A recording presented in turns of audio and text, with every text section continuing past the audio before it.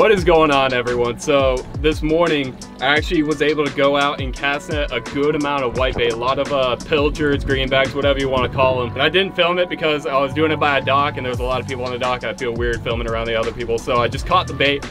But I have about, I'd say, at least 3 dozen like perfect size pilchards. The fish should be stacked up in the roots of the mangroves. So I'm just gonna pitch some live bait and see if I can get some redfish and snook. I actually came up here the other day, actually about a week ago, with no live bait. I was using artificial and I saw a ton of fish, but I could not get any of them to eat. Mostly snook, saw some redfish too. I've caught some trout up here. So we could catch a slam today.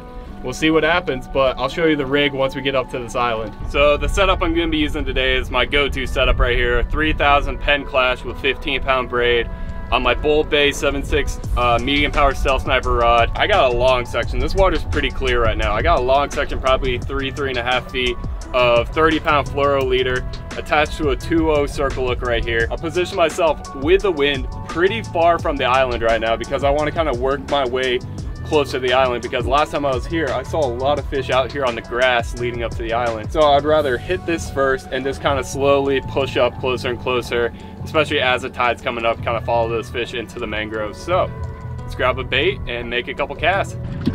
And let's grab a bait. There we go. Look at this. These are perfect size pilchards right here. I'm gonna start with nose hooking them. Right there, 2.0 circle hook. I really don't think this will take too long at the snooker here again. See what we can get. Like I said, I'm just gonna kind of work this grass area first before I move up to the mangroves. Just gonna let them swim around, just free line them. Kind of keep your bail open, keep a finger on the line so you can feel the pop once it happens. Let them eat it for like a second or two and then just reel down because it's a circle hook. Try belly hooking this guy. Right back there.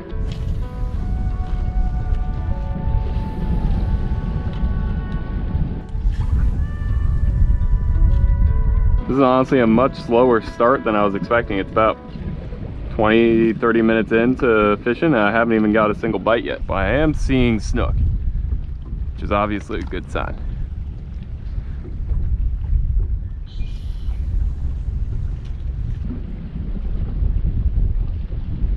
Oh, I had one. Oh, I didn't even know. I'm gonna try live chumming a little bit. Kind of get like a better idea of where these fish are and just get them fired up too.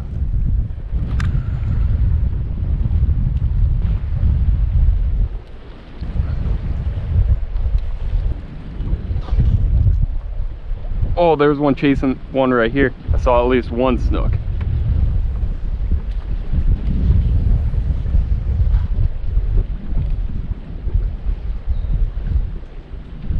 Oh, there's one. There's one. Okay, how big is this guy? Didn't seem that big.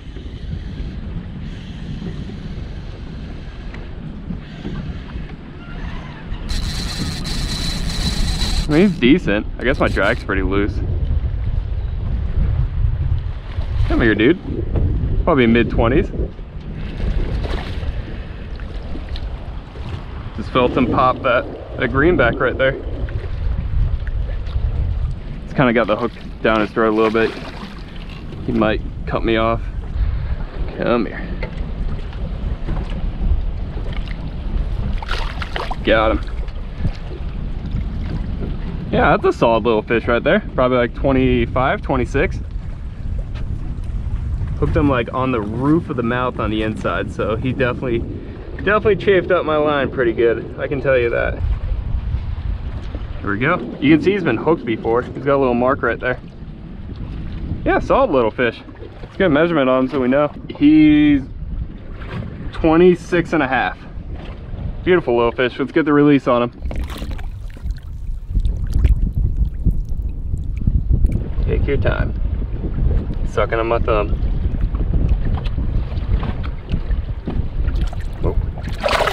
There you go, see you, dude. All right, let me retie because he definitely chafed me up, and let's get another bait in there. So yeah, as you can see, it's frayed up pretty good, about 3 inches on the leader above the hook, so I'm just gonna cut it up here and retie right quick. It took me a while to get that fish. It took me like a half hour. See if we can get on a pattern now. And if you're wondering, I'm just tying a uni knot right here. That's pretty much what I tie all the time. It takes 30 seconds to retie. Let's get another bait. See if there's any more fish.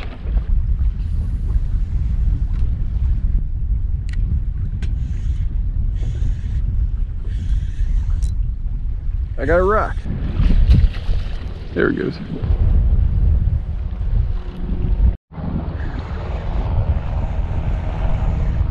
Little guy ate it. I was like reeling it back in and he ate it while I was reeling in. Little guy. The GoPro on my head died again, but got another snook. Casted out the greenback and didn't get anything, and then started reeling it back in and he ate it on the way in.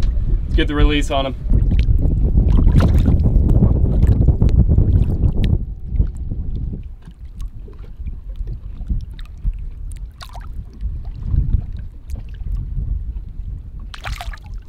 See, dude, it seems like they're really starting to bite now.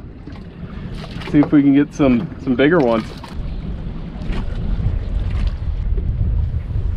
It's right out there, really.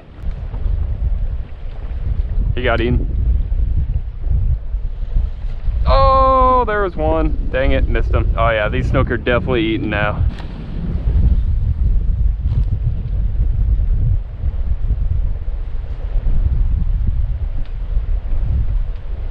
Oh, he got eaten. Got him. That's like mid-20s again. I was gonna say that's a decent one with the way he ran, but I mean, he's not bad.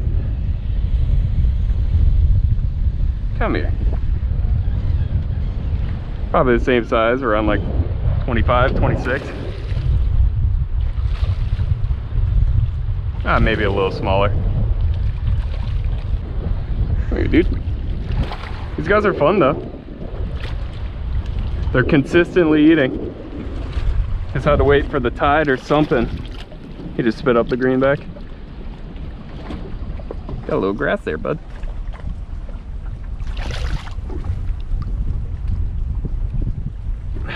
He's a little bit smaller, probably like 24.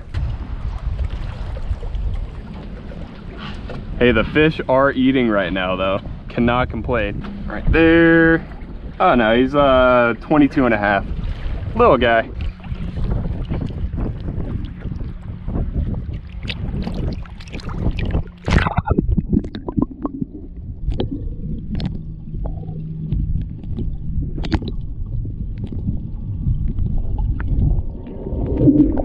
Let's see how many fish we can catch today. I think he freed me up a little bit. Let me retie. Yeah, the first half hour, maybe even like 45 minutes, didn't get any bites, didn't see any snook, and just caught 3, missed 1 in about, I don't know, 20 minutes.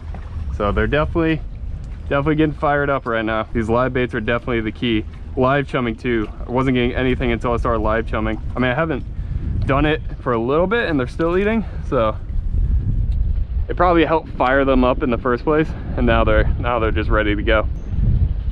Seems like they're mostly like right out there. It's looking like a storm forming right here, maybe. Starting to hear some thunder from that cloud.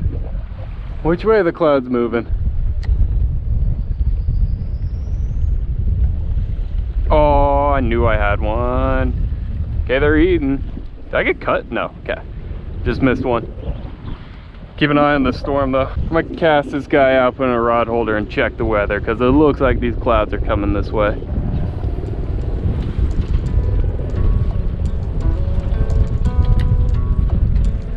So we have a lot of clouds kind of forming right there, and it seems like these storms are popping up pretty quickly. My #1 fear in life is getting struck by lightning, so I am not risking that today.